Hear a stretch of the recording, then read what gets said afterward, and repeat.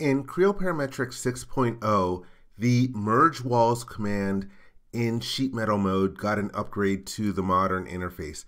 I'll be honest, I can't remember the last time I had to use the Merge Walls command because by default, when you create walls that are tangent to existing geometry, Creo Parametric will merge the walls anyway, and I don't even think the command is taught in the standard PTC training classes. But anyhow, I'm going to show you what that looks like in Creo Parametric 5.0. If you take a look down at the bottom of the screen, you can see that there's an indication that we have three distinct pieces of geometry in this model. I created this sheet metal part using skeleton geometry. Then I offset a wall. And when I create the other two offset walls, I'm going to edit definition real quick. I had to go to the options tab and choose do not merge to model to force this to be a distinct piece of geometry.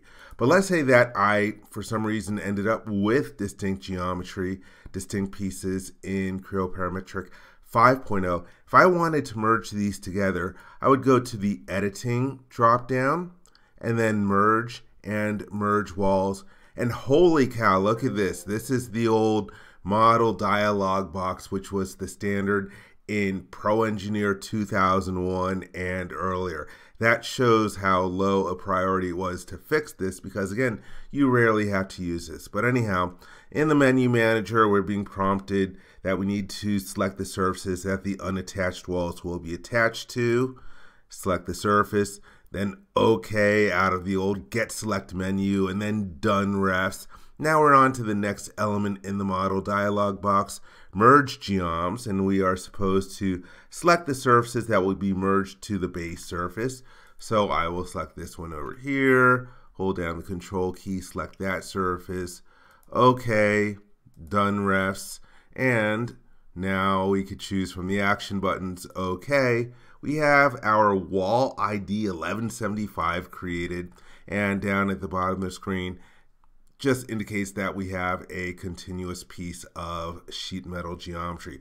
So again, that's what it looks like in Creo Parametric 5.0.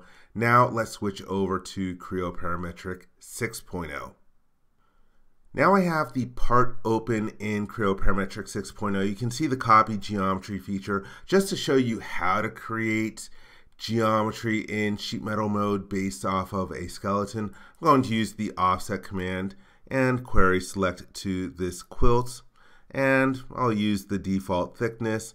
There we see how the geometry is being added, and one reason I might do this in multiple steps is if I want to have different values for the bends on the sharp edges. Again, one of the nice things I like about the offset command when you're using it with copy geometry features.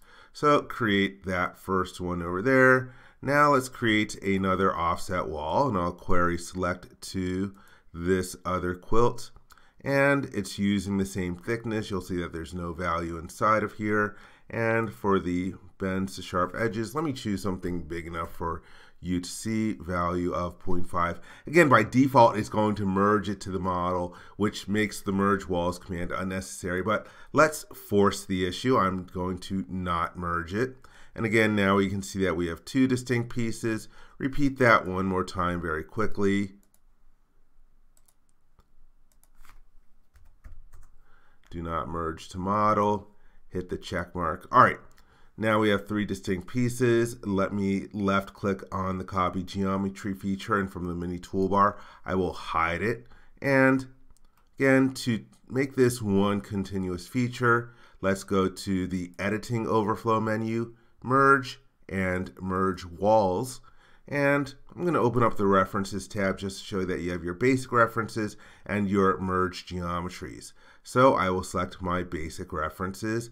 Then you can click in the collectors either on the references tab or on the dashboard, or you can right mouse click and hold, and from the menu choose merge geometries and select the tangent surfaces. You can see the preview grid that's showing up on the surfaces to show what will be merged.